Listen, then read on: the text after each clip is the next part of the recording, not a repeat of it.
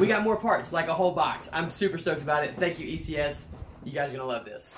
So I mentioned in the valve cover video, when I was looking at my engine bay after doing this new valve cover and all that new wiring and all that cool stuff, the engine bay looks rough. And so I know it needs to be cleaned up. So I got contacted by James from ECS, said, dude, we've got a huge sale coming up from February 2nd through the 15th on all of our kits, or like our assembled by ECS kits. Is there anything else that you need to make this build rock solid? And I said, actually, there is. I've said before, ECS does these kits where they place everything that you need together kind of in one box. And every single ECS assembled kit is on sale right now, and so I picked up one more thing that I felt like was going to make this car really solid. So what have we done so far? We've redone all the ignition wiring, replaced spark plugs, coil packs, the little adapter plate that makes those fit in really nicely, and all of the wiring that goes back into the wiring harness. We have done the timing set, water pump. That whole thing has been replaced and fixed by a master technician. Thank you, Angel, in Eurospec Bodega. We've replaced the CV axles in the front. We're also going to do the ones in the rear. We've replaced the suspension with SoloWorks components, so thank you so much, Jeremy. Those are awesome. We have replaced all of the control arms and ball joints and control arm bushings with a kit from ECS as well. So the worst looking part by far underneath my hood right now is the coolant expansion tank. ECS sells those, but they also sell this. This is a full kit, another t-shirt, to replace all of the parts that wear and tear in this coolant system. There's a few weak spots. One is the thermostat housing, which is plastic, and the other is the dreaded coolant flange on the back of the motor. The reason it's dreaded is because it's on the back of the motor, and you have to take it off basically without even looking at it. So it's all feeling and getting bolts out and things like that. A new temperature sensor, so that'll go in today. Obviously this will go with this. This is a new thermostat, so we'll just lay that off to the side. This is all hardware and stuff to help you get the job done. We got a radiator flush, which is pretty cool. We'll use this in our flushing process when we get everything replaced. And then obviously we've got some coolant. Oh, and the most important part, this. So this is a brand new expansion tank. So if you'll notice, the one that's in my car right now is like yellow and gross and dirty, and it looks terrible. So I picked this one up from ECS. It comes with a brand new top. These tops are like pressure relieving tops, so that's important. So brand new top with a new O-ring and everything in that, and a brand new tank with the plug on the bottom. So this is literally just a plug-in kind of thing, and it's gonna make the engine bay look so much better. So I'm trying to do all the work on this car mechanically while everything's pulled off, because it's so easy to get to everything. The only thing that's not easy to get to is the one thing we have to replace today, which is that coolant flange. It's down and back behind here.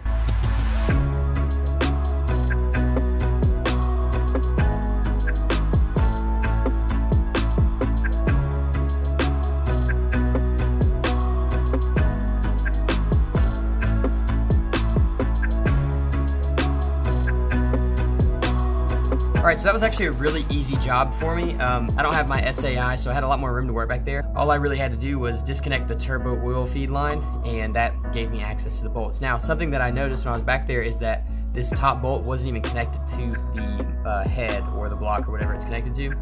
So that is definitely where I was having my leak. I just didn't have this clamped down. Luckily, it looks like ECS gives you all the parts you need for that. This is my new temperature sensor. You can see the old one has lived a hard life. ECS sends a new clip for this. And it looks like an O-ring as well, so we'll figure out where that goes.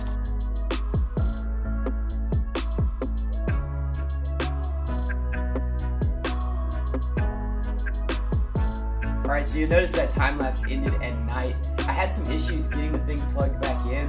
Two things for you to know. One, the temperature sensor doesn't have to be pushed in real hard before you clip it. It just kind of sits in there and the clip will lock it in place. So you kind of feel around for that a little bit, but it'll get locked in place, but you don't have to push it down. I was pushing it down too far, and it was causing the clip to not actually lock onto the sensor.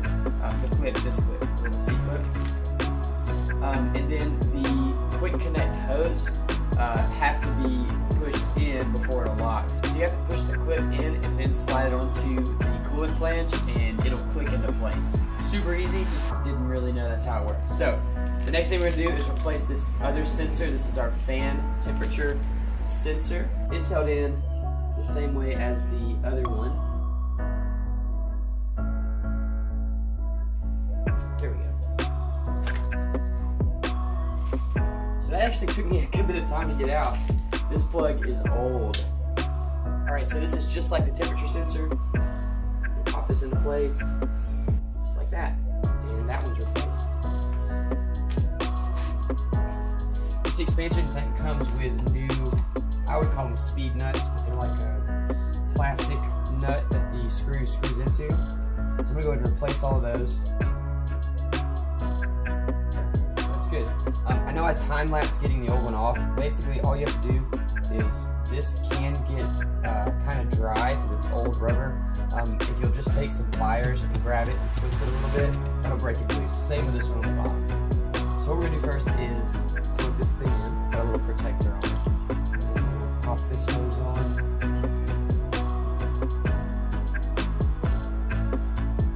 I genuinely underestimated how much of a difference just this part would make. It makes this thing look so much better. I mean, this is the old one. So, I mean, that's a huge, huge improvement.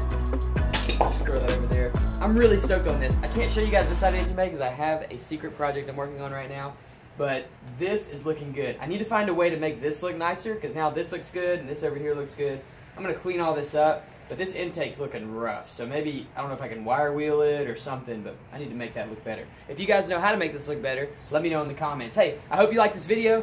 Like I said, I've got one coming up on that side of the engine this week, and I'm going to be just knocking out as much work as I can this week, trying to get all the mechanical stuff settled so that we can get to the body work and paint and be done with this thing. I really am trying to get this thing done this month. So we got a lot of work to do. Make sure you stay tuned on the channel to keep up with all of it. We are going to be finished with this thing very, very soon.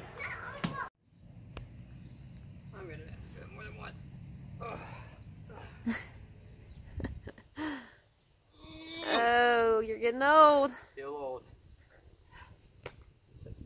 Michael Phelps. Mom, do some jumps. Get those little muscles working. I gotta stay in the frame. Yeah, you're gonna stay in the frame. I really hope I don't twist my ankle. Yeah, I'm just checking to make sure the ground's still behind me. Yeah, you got it. It didn't move.